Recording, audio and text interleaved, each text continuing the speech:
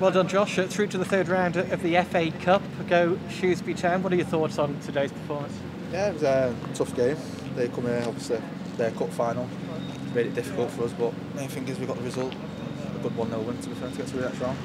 Yeah, big day for Oxford City, and they certainly made you work hard.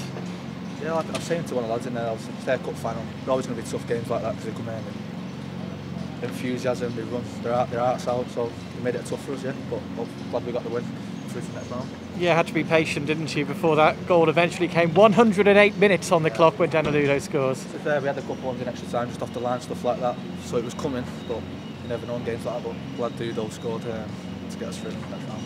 Yeah, welcome news of a clean sheet as well for the team today. Yeah, I think that was important to get a clean sheet. So we had Matty back, who was obviously brilliant in net, coming for crossing and stuff like that, and he really a calm influence in net, and really good to have him back. Yeah, he had some saves to make, didn't he, in that second half? Yeah, like I said, he was coming on to us. He was giving it a good go, and obviously Matty made a few good saves. Yeah, so that